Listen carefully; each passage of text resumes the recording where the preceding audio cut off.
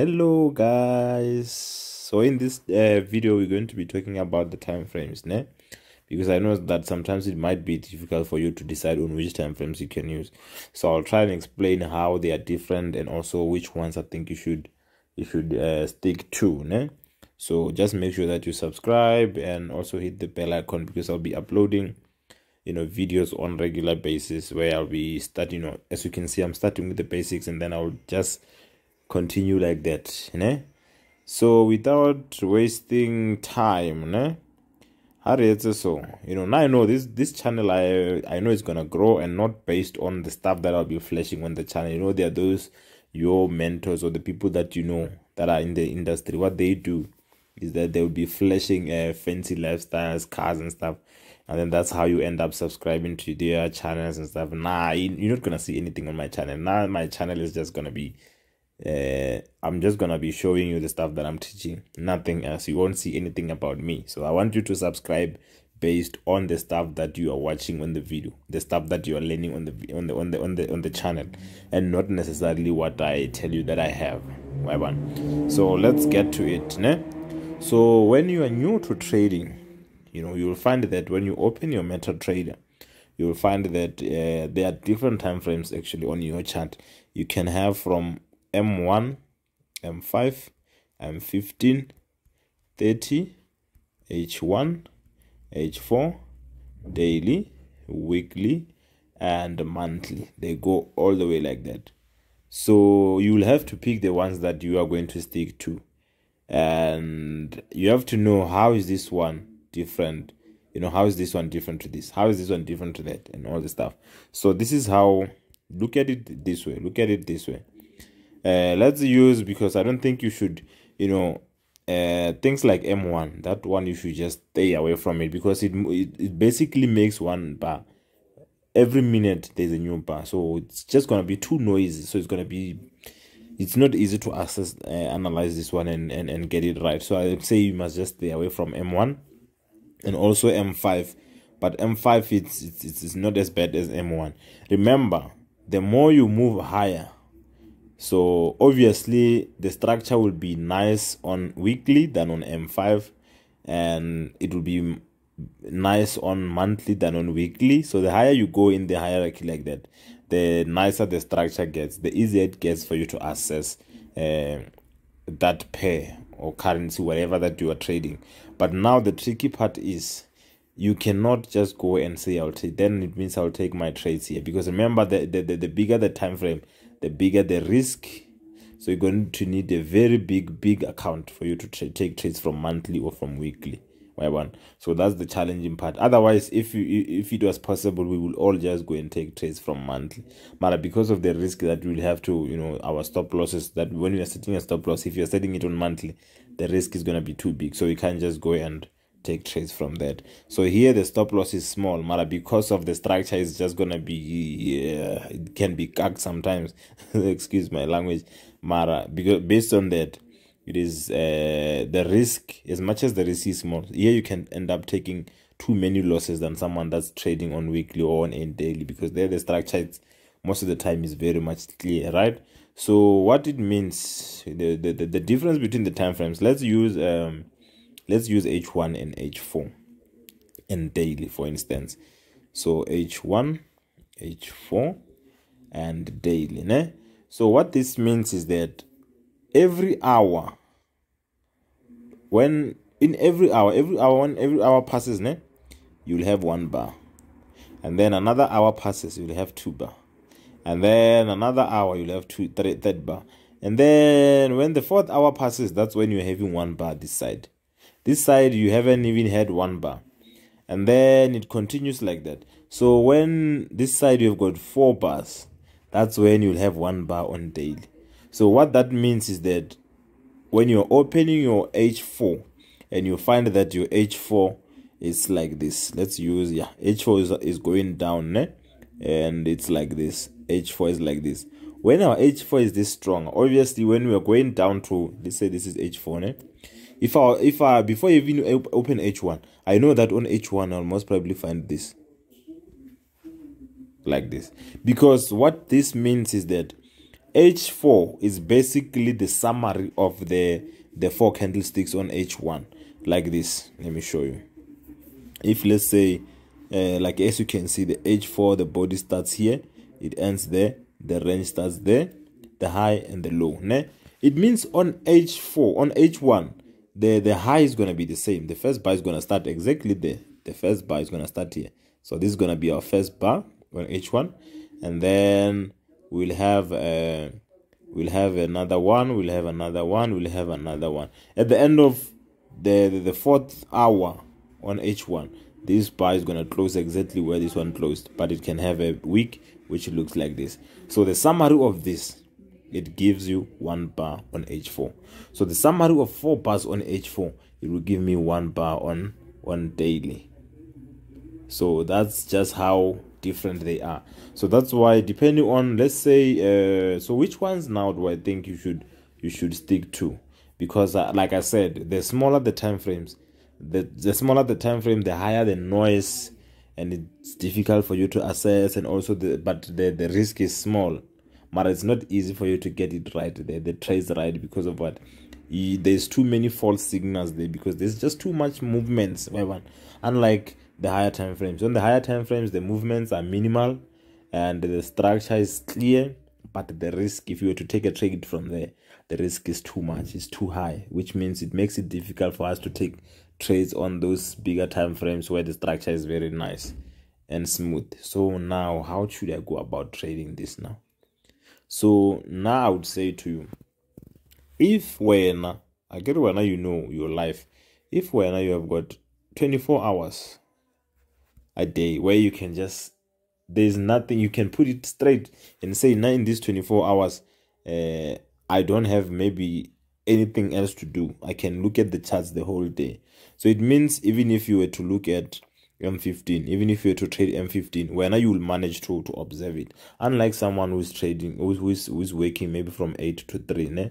They are working. So it means they can't take trades from M15. Why? Because if I'm taking trades from M15, remember, in an hour, it means that there are 4 M15 bars. Because remember, 15 minutes times 4, it's 1 hour. So in an hour, there's 4 M15 bars. Ne?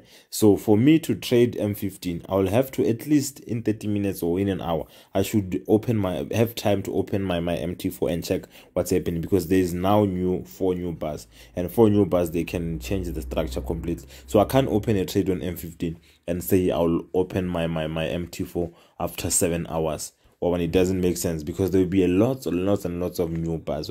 So if I have a job, obviously I must try and try and take trades from slightly higher time frames than someone who has more time on their hands, and they can manage to observe the thing throughout.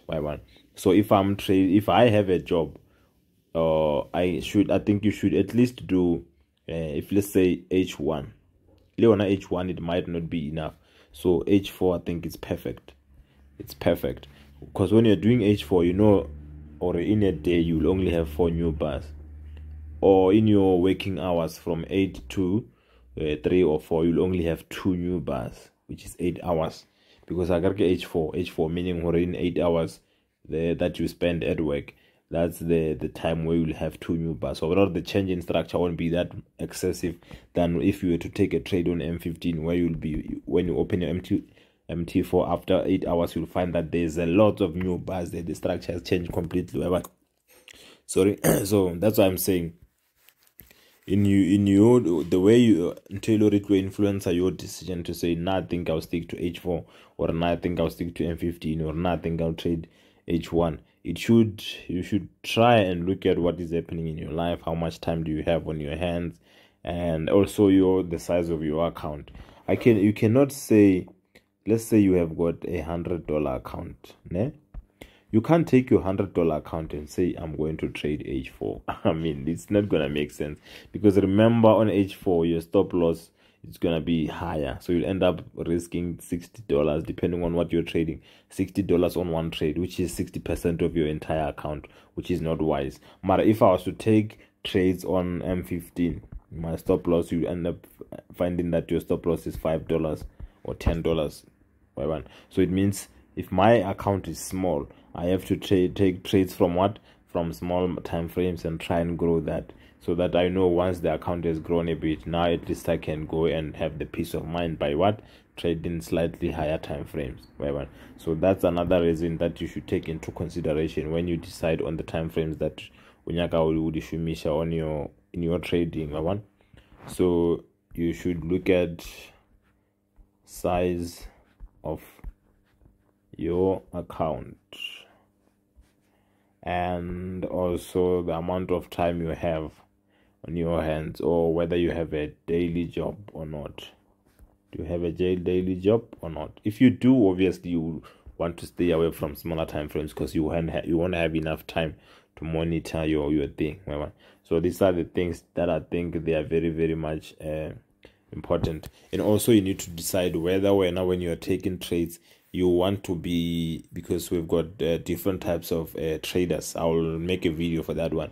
So you want to decide on whether you want to when you open trades, do you plan on holding them for a longer time, or you just want trades where you just be entering and exiting the same day. That also will determine whether you want to if you should stick to lower time frames or higher time frames. Because someone can say, nah, I don't want a lot of money, I just want 50 pips. That's how you measure the movement in trading. I just want 50 pips. Obviously, if you want 50 pips, you can get this in a day. So it meaning you have to move to lower time frames. But if, let's say, someone says, nah, I want to, when I'm opening trades, I want the setups that are, I can hold the trades for at least 3 days. So if that's the case, then I cannot open a trade on M15 and say I will hold it for 3 days. It doesn't make sense. But I can take it from H4 and hope that it will, I will be able to hold it for a day or 2 or 3. So that also you should take into consideration when you are deciding whether you should stick to the time frames or you should stick to higher time frames. So if now you want to be a long-term trader, or someone that holds trades for more than a day, then obviously you have to go to higher time frames. And then if you're planning to open and close today, then you have to stick towards the lower time frames. So I think I'll end it here. I hope now it makes sense why the difference between H1, for instance, H1 and H4. The difference is that on H1 we form 1 bar every hour. On H4 we need 4 hours to form 1 bar, meaning when we are forming one bar on H4, we will have 4 bars on H1, which means that bar that we are forming, we will see on H4. It will be a summary of what? The 4 bars that are there on H1. Let's just open the chart and then I will show you what I'm talking about. All right, so here we have H1. As you can see here at the corner, we have H1. So in H1, like I already explained, you need an hour for you to form a bar. So it means once this bar closes, that will be an hour, 2 hours, 3 hours, 4 hours, 5 hours. So from here to here, it took the price for 5 hours. It would have taken the price 5 hours for it to move from here to here. But if I was to go to H4, you will find that this represent one H4 bar. So if we were to change the time frame to, let's go to H4, then you will see that on H4, you see, here is our 4 hours. All those 4 bars that we had, they are here. So that's why I'm saying, let's do it this way so that I can show you that it's a summary. When I said H4, it's sort of a summary of 4 bars on H1. This is what I meant. So let's put a horizontal line here, somewhere there, somewhere here, from here. So we are going to use, I gotta remember I said it's 4 bars. So this is gonna be our bar number 1, 2, 3, 4. And then the lowest point, or the lowest body, is here. The lowest point of the body in those 4 bars, it's here.